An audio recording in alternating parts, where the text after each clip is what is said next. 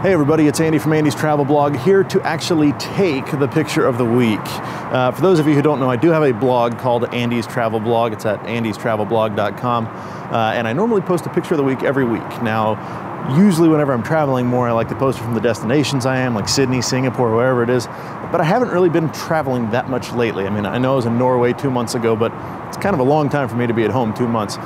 So I wanted to take the picture of the week, and I wanted to show you how I take it. Now, I'm going to use some good technology. I'm sorry about the wind noise. I'm going to use some technology to show you how I take this picture. Now, with me, I have my Sony a7rIII, and I'm going to be taking this picture of Dallas. Now, as to where I am, I'm in a random parking garage, and I'm not sure I'm supposed to be in this parking garage.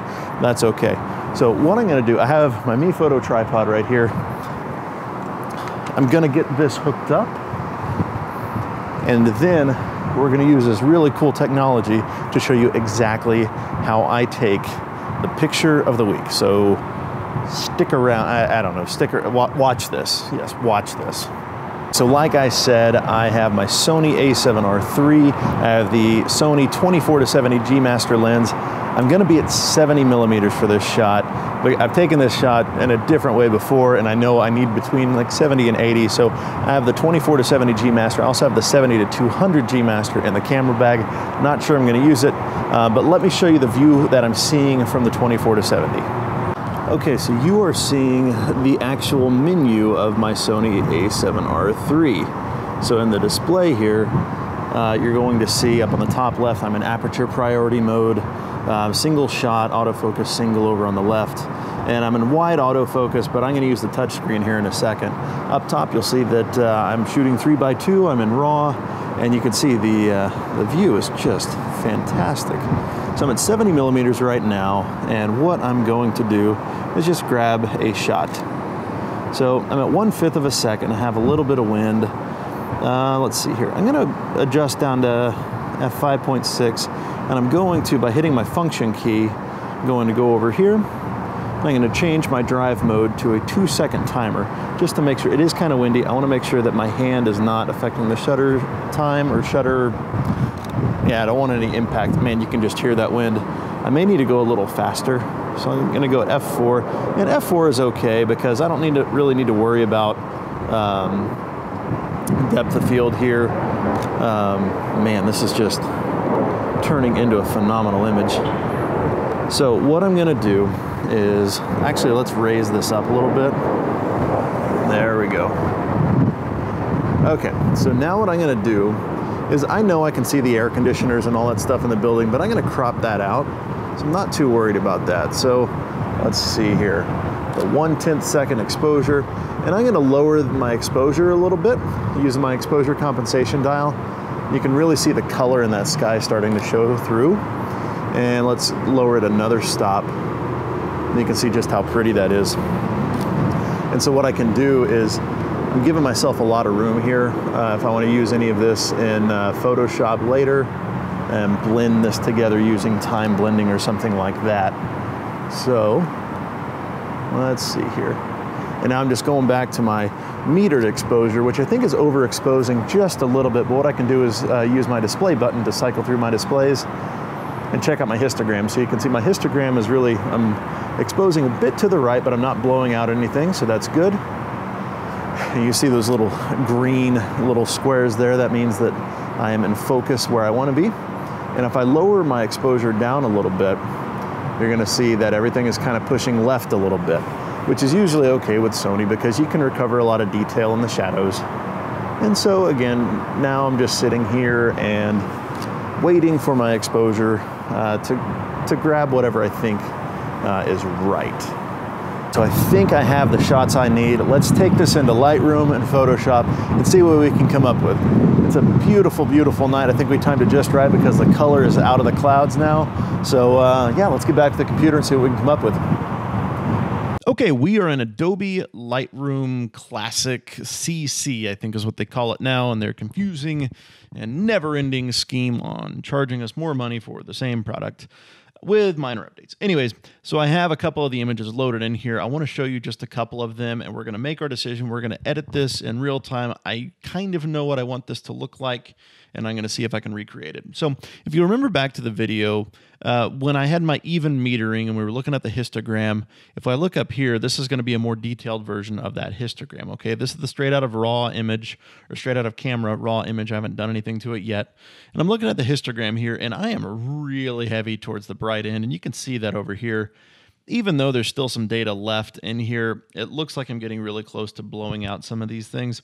Obviously, my buildings are well exposed here, which is fine. I'm getting a lot of detail in the trees. I'm not really that concerned about the trees. The main reason that I want these trees in the shot, and that I'm glad it's springtime again, is that there is a huge shopping center, not just the Walmart that you can kind of see here, but there's a Target that's like right here. And if I go up one level in this parking garage, it's blatantly obvious there's a big old shopping center there. I did not want to Photoshop all that stuff out. So these branches, these leaves are going to be huge compositional elements for me. They frame downtown well. So I'm not worried about how bright these things are. So I'm a little hot here. So I'm going to go to the -1 exposure compensation. So you see I'm getting more color in these clouds. So where you're seeing pink here, if I go back one image, you're seeing this is almost white. So what I'm going to do is I think we're going to go with this one. You can see my settings up here, 1/15 of a second at f4. I was at 70 millimeters with my G Master 24-70 lens, and of course 7952 by 5304. This is a 42.4, I believe, megapixel image. So let's get to work. The first thing I'm going to do is I'm going to lift my shadows. As I do that, I am getting some of this detail back. Now, I don't want to go all the way up. If I do that, the greens I've found get kind of neon, and I don't really want that. So let's pull my shadows up to about right here. I think the +72 is good. I'm not one of those people like Elia Licardi who have to have this on a specific number, 75 or 70 or anything like that. Drag it to where you like it and let it go. Let it go, Elia, let it go. Anyways, let's mess with the highlights. If I drag these down, it kind of washes out some of the vibrance of it. So I'm going to keep these, maybe pull them down just a little bit. Actually, you know what? Let's leave them exactly where they are. And then what I'm going to do here is I'm going to hold my Option key, and I'm going to grab my white clipping point, and I'm going to just pull this up until I see some pixels. And that means these pixels are starting to blow out a little bit. So I'm just going to pull this back a little bit. That looks good right there. I'm going to do the same thing for the black clipping point. I'm going to hold my Option or Alt key, drag this down. Anytime I see a pixel, that means I am in true dark. There's no more information to get back. I tend to like a little bit of that. Okay, good. Now I know what a true dark point is. Okay, so this looks good. I'm not going to mess with contrast right now. Exposure, let's bring it up about right there. And whenever I bring up the exposure, maybe one more, I want to be mindful of my shadows, okay? And now would be a good time to pull down my highlights a little bit. Okay, so this looks good. If I hit my / key, this is what we started out with. Here's what we have now. That looks good to me. I'm going to leave clarity, vibrance, saturation alone. Let's get my white balance sorted. So if I go to auto, it's getting a little too crazy. Facebook messages coming in there. I don't really want it that warm. I want it to be a little cooler, and let's make it a little less purple. Maybe not that less purple. Let's go to about right there. Okay, so again, this is before, this is now. I like this, okay? So I have all these things left that I can do down here. I'm going to mess with those here in a second. What I'm going to do now is I'm going to send this into Photoshop. I'm going to right-click, edit in, Adobe Photoshop. Okay, so we have the image open in Photoshop, and as I zoom in here, you can see the details are just crisp and wonderful. Loving the sharpness from that 24-70 G Master lens. And the very first thing I'm going to do is I put this into Photoshop for a very specific reason. I'm going to go up to my filter options here, go to Nik Collection, and I'm going to open Nik Color Efex Pro 4. The Nik collection it has a long history. It used to be some standalone software. They charged a lot of money for it. Google purchased them, I think, just for some of their algorithms to incorporate into Snapseed, and then Google sold it to DxOMark, I believe, who is apparently going to relaunch it, but it's still free for right now, so I'd encourage you to get it while you can. And that's the Nik collection, Nik. Anyway, so Color Efex Pro 4 has a bunch of different filters that I like to use. It just gives me a head start in my editing. So it already kind of showed up here, so Pro Contrast. If I turn this off, this is without any filters applied. Turn it back on, you can see it makes things pop a little bit. Maybe a little too much here, but I'll show you how to get rid of that here in a second. So if I add another filter, there's something called tonal contrast, which makes everything look way too much. It gives you that like HDR, super ridiculous, turbo, mega, ultra blended look. But I find that if you pull it back here, it doesn't actually look that bad. So if I take it off and turn it back on, you see it gives you a little bit of punch. And so this is Pro Contrast and Tonal Contrast turned on. And I want to give myself just a little bit of warmth alongside of this. So I'm just going to add a Brilliance and Warmth setting. Yeah, this looks good. This is springtime sunset. And add some perceptual saturation. I literally have no idea what this does, but it always sounds cool to me. So I'm going to go ahead and do that. Now here's why I apply this in Photoshop instead of just doing it in Lightroom. If you do this in Photoshop, it's going to apply all of the changes on a separate layer. If you do this out of Lightroom and just go directly into Color Efex Pro 4, it's going to create a new file and all of the changes will live in that file. So I like being able to put this into Photoshop because I can manipulate it after the pull and push where I need to. And I'll show you exactly what I'm talking about as soon as this image is done saving. Okay, the image is done saving. So if I turn this layer off and turn it back on, you can see that the changes we made were really pretty awesome. I mean, the sky up here, it looks good. There's some gray clouds, but I almost like it. They're very wispy clouds. I don't know if that's a technical term or not, but it almost looks like a long exposure just because of how wispy these clouds are. So I turn it off and turn it on. You can see the green down here is turning a little neon, and I want to avoid that where I can. Again, I'm not worried about any of this nonsense down here because we're going to crop that out in a second. So let me show you what I'm going to do. I'm going to click on my layer mask right here.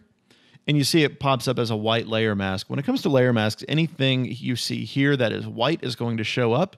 Anything that is black is going to be completely hidden. So what I'm going to do is I'm going to select my brush key or my brush tool by hitting the B button, or I could go and hit it over here. And what I'm going to do is I have black selected. I'm going to reduce my opacity up here to 50%. I could type that in, but it's just as easy to hit number 5. You can see that changes to 50%. I'm going to shrink my brush just a little bit, and I'm just going to paint in 50% opacity over the trees. And you'll see that the trees are back to a little bit more believable color. And you can see right here, you still have your white image up here, the white part, but you can see there's just a little bit of gray in here. And let me lower to 20%. I'm going to add 20% on top of that. So it's great because now my greens are not neon. It's a little bit more realistic. Yes, we are embellishing this. I want it to look like what I saw when I was there. I did not see neon trees. So I'm just getting rid of that, but bringing it back to a more believable level because we want to go for natural here. We want to go for, well, a beautiful version of natural. Okay, so now what I'm going to do, I like the way this looks. I'm going to add a blank transparent layer. I know the cropping that I want to do is going to get rid of this bottom part right here with the air conditioner on it. But I have this little roof here that I need to worry about, this little overhang, which I think for a fitness center. So what I'm going to do is I created this blank layer because I want to make all of the changes in this layer. I'm going to hit the S key to open my clone and stamp tool.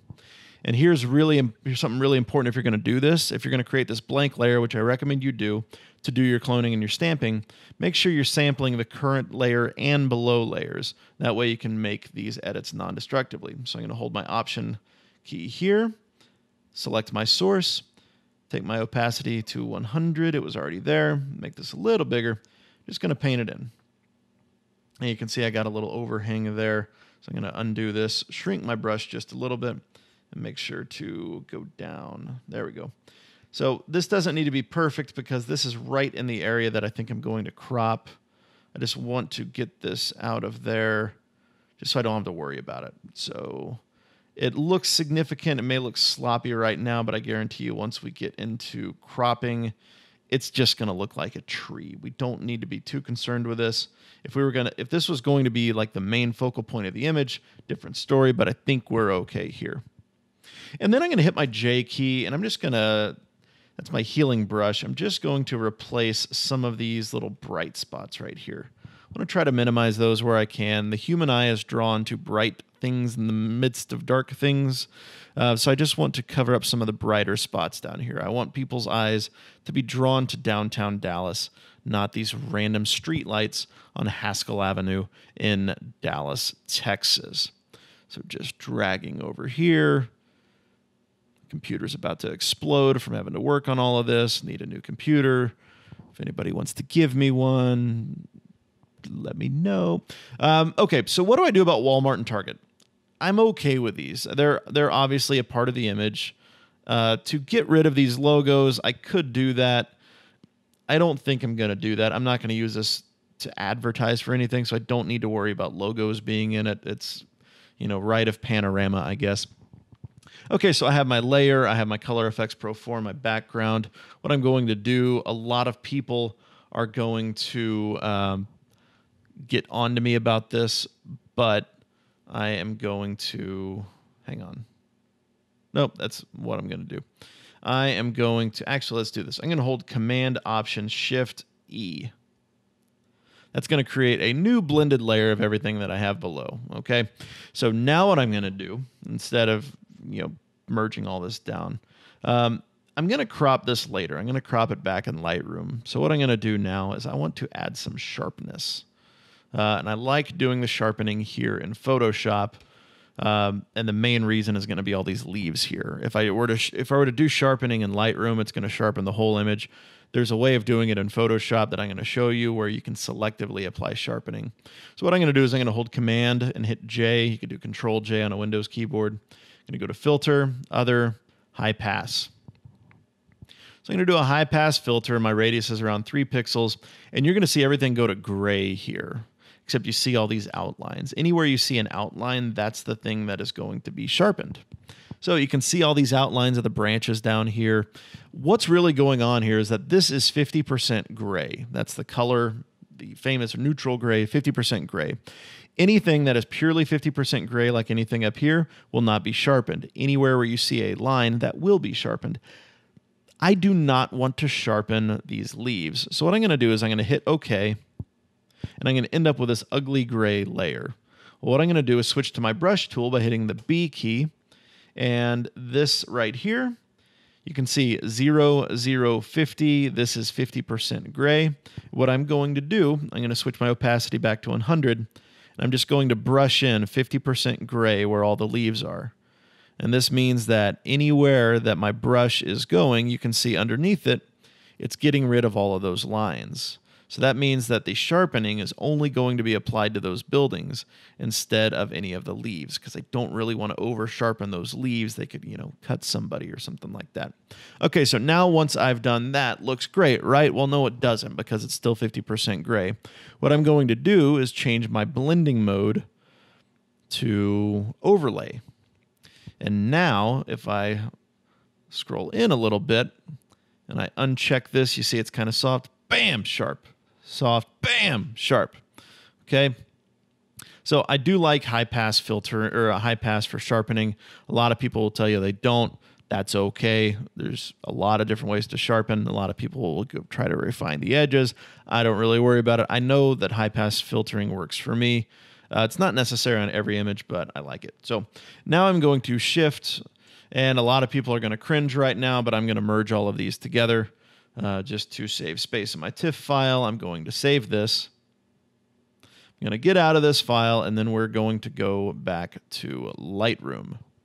Okay, so now we have the image back in Lightroom. This is my TIFF file. I've made most of the adjustments I want to make. Now I just have to do my cleanup thing. So First of all, let's make sure my buildings are level. So let's try this way. I'm going to hold my angle key in my crop mode. This actually looks straight right here. So I think we're actually okay. Perfectly straight. Way to go, me. Now I want to make this just a little bit more vibrant. I want to increase the exposure just a little bit because I know whenever somebody displays this on their computer screen, it's typically going to be a little darker than mine. So I just want to add just a touch of exposure and maybe pull the clarity back just a little bit. Okay, so now what can we do to make this even better? So I just hit the M key to bring up my gradient tool.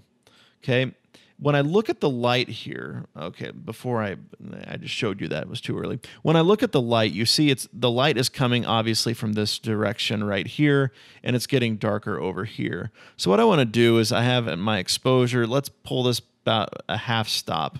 I want to pull down a gradient filter from right here.